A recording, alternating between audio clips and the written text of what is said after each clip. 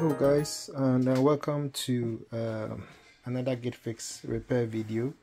This is more like a kind of an update or a second part to the first video I did whilst trying to repair this TV.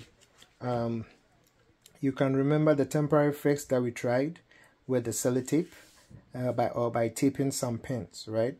Now if you remember, that video had left of this side being kind of purple, and I intentionally used this background so that you could see an improved kind of way of getting the TV much more viewable. Right now the purple thing is no longer there, but when I draw very close to it, you see the lines in there, right? There are some lines that are showing. You see all those black lines. So that is one other issue that I'm trying to fix. But this fix that I got was from another YouTuber who gives some very good insights on how to basically improve the temporary fix using the tape. I will link his channel in the description. His channel is Power-Led Electronics. Now, if you speak Spanish or you understand Spanish, it will be great for you, because he gives a much more detailed explanation of how to get it much better. And so this is how far I brought it, and I'm going to show you what I did on mine.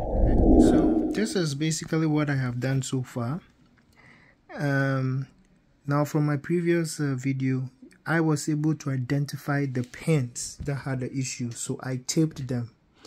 And so when I taped them, I taped three pins, 2 pins, that was 8 and 9, and then 17.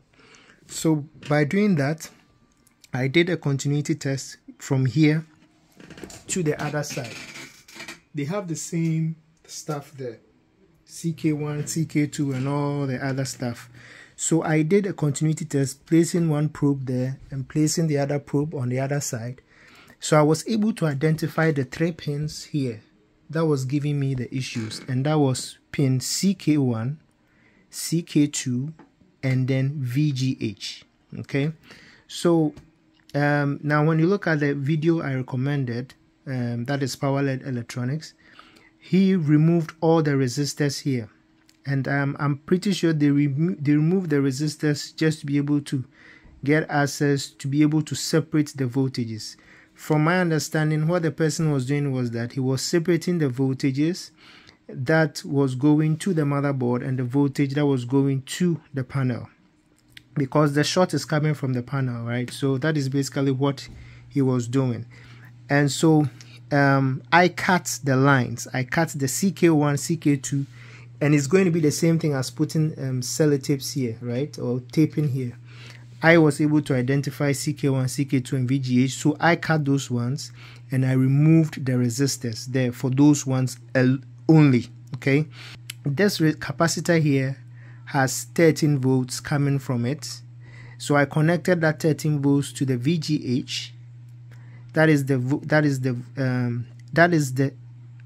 when you remove the resistor, the top one is where that is the voltage going into the panel. The bottom one is just ground. Okay, the resistors, right, this small resistors you see, the top one is voltage going into the panel, and then the bottom one is ground, and then the top connections that you see here are the ones that are going to the motherboard. So when I connected it, that is the image that I showed you at the beginning of this video. Okay, it took away most of the purple lines compared to what I had before. Okay, so in continuing his video, and I recommend that you watch that video, I have it in the description. Okay, what he is doing was that he placed a DC to DC step down. Okay, a DC to DC step down to be able to vary the voltage. Okay, this is the potentiometer, right, that he will use to vary the voltage going into the panel. And basically he's saying that you are able to vary it until your lines, it improves the image that you have. So that's what I'm going to do now. Okay, so I tried power-led electronics procedure, and this is what I've done so far. Okay, this I put in the DC to DC converter. This is more like a step down. So the voltage here, we have two voltages here. Okay, one voltage is going into the motherboard, and one of them is going into the panel itself. Okay, and then there's another connector for ground. So you would have to do it very delicately. So you connect this thing here is getting the supply from the 24 volts or approximately 25 volts that goes into the motherboard. So if I touch it here, you will see 25 volts. Okay, now that is what is feeding this DC converter, okay, the step down. And by using this thing here, see if I can zoom in a bit. Okay, by using this dial here, I basically dialed until I got about 15 volts. Okay, and this 15 volts is what this tiny piece of wire here, okay, that is what is going into,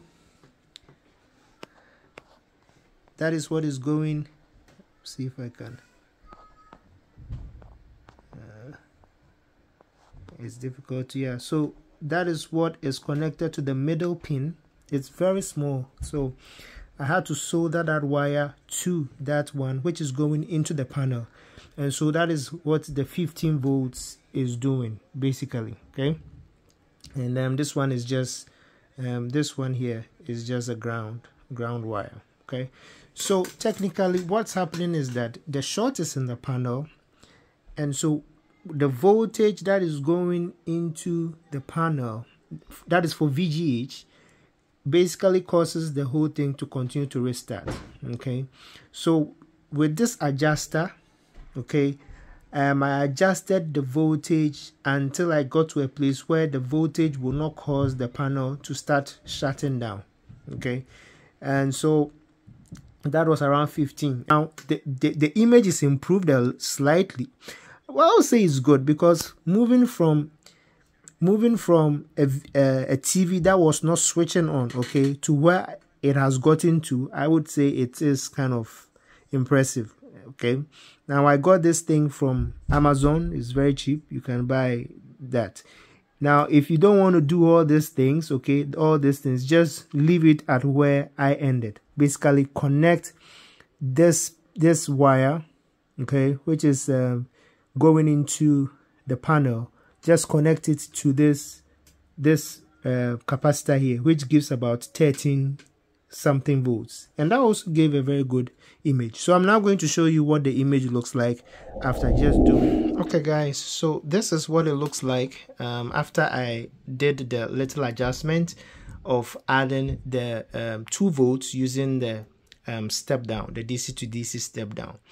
Now there are two things here. I can't really conclude by saying that there was much of a difference or there wasn't too much of a difference. The reason why I say that is I didn't do the same process that power-led electronics did. Now this is the channel that I have linked in the description. Now please do check it out and support the channel as much as possible, because for him, he had to take out all resistors on all the CK from the CK1 to the CK8, and so his process is different. I don't know if that is what would make the difference.